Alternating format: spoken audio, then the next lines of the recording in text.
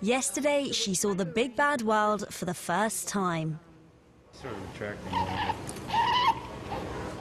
This is the baby gorilla delivered by a rare emergency Caesarian.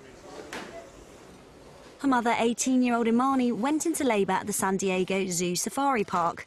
But after time passed and she wasn't any closer to giving birth, she was transported to their veterinary hospital for an emergency C-section. Weighing just over 4 pounds, this little one was cut out by a team of medics. Nadine Lamberski is from the safari park.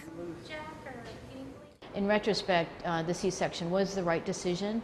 We think that the health of the fetus would have been compromised if we delayed the surgery any longer. She's extremely strong. She can grasp, she kicks, she's vocal, has a very strong suckle reflex. She looks around, she can hold her own head up, which is pretty amazing.